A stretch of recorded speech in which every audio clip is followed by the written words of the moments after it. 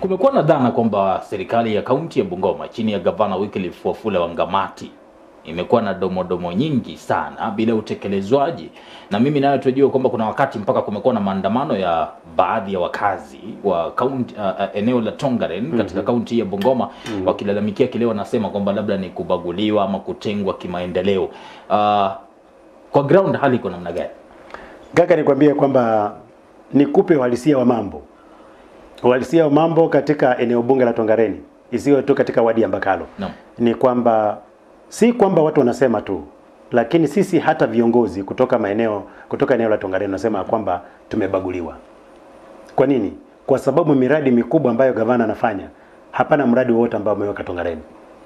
Mradi ambao unaendelea kwa sasa ni mradi ambao ulianza kabla yake. Kwa hivyo yeye kauendeleza akamilishe.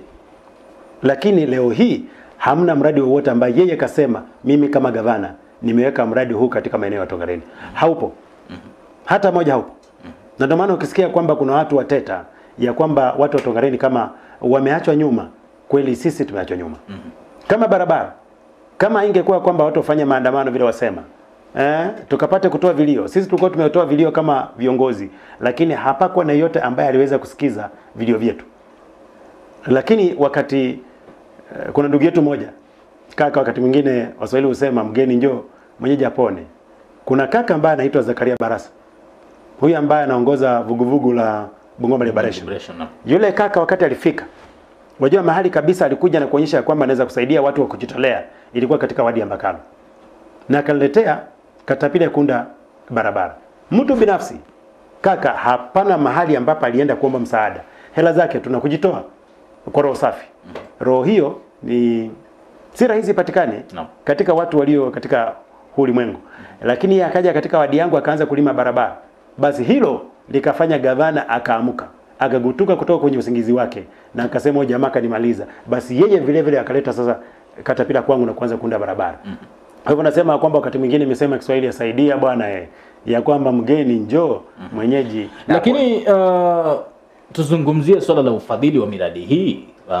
Tunaelewa kwamba taasisi iliyotwikwa jukumu la kuweza kushughulikia masuala ya bajeti ni bunge la kaunti kama sijakosea, kuweza kupitisha na kadhalika. Kwa hivyo kwa kiasi fulani tunasema kwamba wawakilishi wadi wanaotokea maeneo ambayo yanahisi kubaguliwa kwa kiasi fulani pia nao labda wamefeli katika majukumu yao bungeni. Kaka, nikwambie kwamba katika bunge vile vile kuna udhaifu fulani. Kwa mfano mimi niwe na mawazo mazuri, lakini mimi niwe ni mmoja. Na wale wengine walio na mawazo ambayo huenda si mazuri sana, lakini wawe ni wengi. Waswahili tena wasema kwamba wengi wape. Katika bunge utaweza kutoa maoni yako vema kabisa, lakini yafika kiwango ya kwamba wanataka kufanya maamuzi. Pale wakati wa maamuzi si uchache wako wala uzuri wa maneno yako, ni wengi. Hao ndio wanafanya uamuzi. Kuna wale unahisi kwamba wenzako, kuna wale unahisi wamewekwa mfukoni na gavana labda na executive. Nataka kusema kwamba wenzetu wamesahau kile kilichowaleta katika bunge. Sitaki kusema kwamba wamenunuliwa kwa sababu sitaweza kuhakiki hapa, lakini nitasema kwamba wamekosa kuelewa kwa umakini kile ambacho kiliwaleta katika bunge. Kwa sababu katika bunge hapana urafiki.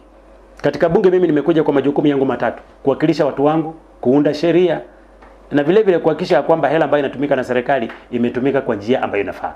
Haya ndio majukumu matatu makuu sana kwa yote yule ambaye amepigiwa kura. Kwa hivyo niseme ya kwamba wakati mwingine sisi wachache tuna mawazo mazuri, lakini kaka wengi wape. Kwa hivyo kwa kiasi fulani labda nikuulize, kando na eneo bunge la Kandui ambalo ndio nafahamu labda lina miradi mikuu ya serikali ya Gavana Wycliffe Wangamati, ni maeneo yapi mengine ambayo unaweza kusema kwamba kwa kiasi fulani hayafai kunungunika katika maeneo bunge yote 9 yaliyomo katika kaunti ya Bungoma? Naam. Kandui kwanza vile umetaja, hawana sababu yoyote ya kujuta na kulalamika kuhusiana na miradi ambayo gavana akafanya. Eneo la Webuye, mahali ambapo sasa umeweka kinu cha maziwa, hawastahili kulalamika. Wenzetu katika mlima Elgon, kuna miradi ambayo inaendelea, lakini sehemu ambayo huenda inaweza kujuta, nimesikia tu wakisema kwamba wanataka kuunda kinu cha kusaga mihogo kule Bumula. Naam. Lakini sidhani kwamba umeanza. Kwa hivyo wao wanaweza kuwa na sababu ya kusema kwamba vile vile hawajafanyiwa kazi. Kila siku wamekuwa wakipiga ukemi wakisema kwamba mradi ambao walipewa ni ule wa kuzoa taka. Naam. Hilo tunawasema. Na ukienda vile vile kule Sirisia, lakini Sirisia wamepata mradi. Wao wamepata mradi wanajengewa zahanati kubwa mno.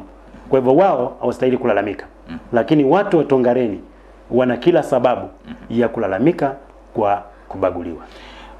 Maeneo ambayo labda yanahisi kwamba yanabaguliwa kimaendeleo, viongozi kutoka maeneo hayo, wawakilishi wadi to be specific, mmejaribu labda kuweza kutaka kupata kikao na afisi husika, labda gavana na executive kijumla, ili kuweza kuelezea malalamishi kando na maandamano ambayo tunaona yakipangwa labda na Zak Barasa na Bungoma Liberation kijumla? Mara simosi, mara nyingi mno tumeketi na yeye katika mabarasa yetu ya uongozi, tumeongea na yeye moja kwa moja, na ndio maana uone ya kwamba tunaelekea kwenda kuambia watu wafanye yale ambayo wanafanya. Kutembea kwenye barabara ambayo si njia nzuri sana, tumejaribu kila namna ya kumweleza ya kwamba lazima apate njia ya kusaidia watu wa Tongareni. Kwa hivyo kwa nini unahisi labda gavana na executive, swali la mwisho kuhusiana na hilo, kwa nini unahisi kuna baadhi ya maeneo ambayo yameachwa nje? Kwa nini Tongareni? According to your own analysis, ni nini ambacho kinaweza kufanya gavana labda akawa anapendelea maeneo mengine, labda kasoro labda Tongareni na labda maeneo mengine mawili ama matatu? Katika mtazamo wangu kibinafsi, sioni sababu yoyote ambayo inaweza kufanya gavana akose kuleta miradi katika eneo la Tongareni. Mbona niseme hivyo? Kwa sababu wajua sisi wanasiasa wakati mwingine tunasema kwamba huenda huku si kupata kura nyingi, na kwa hivyo kufanya hawa watu wajute ya kwamba hawakuhusika katika maamuzi ya kupata uongozi wangu, lazima nikapate kwa nyima.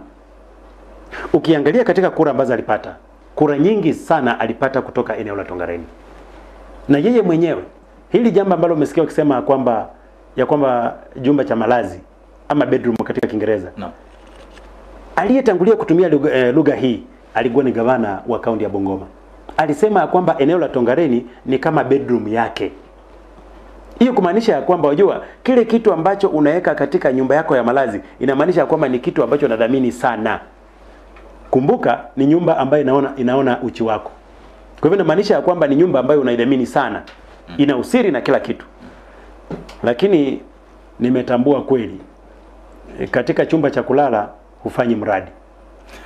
Mradi unaofanya ni kuzalisha wana.